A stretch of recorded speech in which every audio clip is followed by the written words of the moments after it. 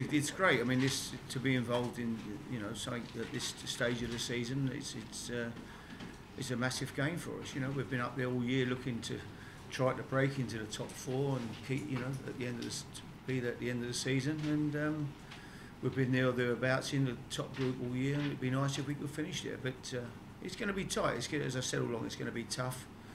Suddenly, there's only two of us involved. There was four. Now there's two of us left, us and Man City, so it's amazing that we happen to be playing each other now in a rearranged game. It's worked out perfectly for everybody, I suppose, for television and everybody else, and so it's got the makings of a great game. It'll be a great atmosphere there, and they're a good team, good home team with a great home form, so it'll be interesting. We didn't go into the season, in all honesty, expecting to be. We were hoping that, you'll hope you can finish. But I think that at the start of the year we all felt that if anyone was going to break into the top four, this year would be the only team that really, realistically, you thought maybe would be Man City. That was how we looked at it at the start of the year. You didn't really see Chelsea, Liverpool not being in the top four. You saw the regular four being there, with maybe Man City, the one club that could push into that group with the resources and the money they've spent. But so there's no real pressure on us, I don't think, tomorrow. They're a different team now to what they've been in the past. They've brought some fantastic players in. They invested in the summer in people like Tevez, Adebayor, Bellamy, Santa Cruz. They really, had a real go in the summer and improved their squad massively and their team.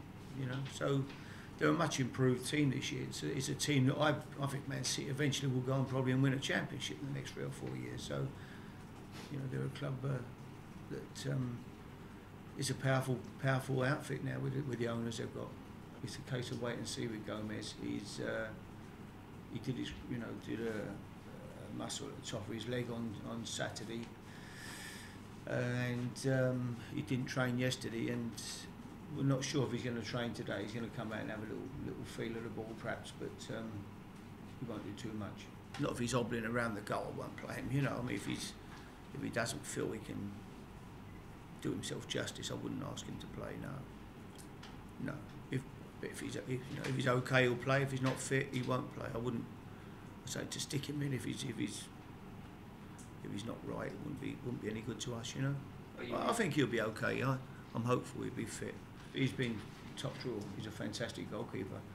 But if he's not fit, then Ben Alec will play in goal, and Jimmy Walker will be on the bench. So. But we hope he's fit for sure, because he's important to us. Got to wait and see this morning. Really, it's a case of see how he is, see if he recovers from the weekend. He's going to come out this morning, have a little loosener with us, and we'll make a decision. I leave it to Ledley. Really, it's how he feels. If he's fit for playing, he'll tell me. If he feels he's not quite right, then he'll tell me. So. It's how only he knows his body and how his knee is feeling, so he'll let me know that today. We've not made any inquiries for any players. I've never even sat down with the chairman to discuss players for next season. I've not sat down with Daniel and never mentioned any of the players you mentioned to him. At the moment, I've not even thought about next season. Honestly, I'm just completely focused on what we do this year. Really, it's where we finish this year now.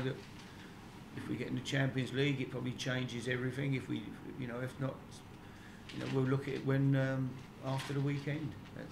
Until then, we won't be discussing players, me and the chairman.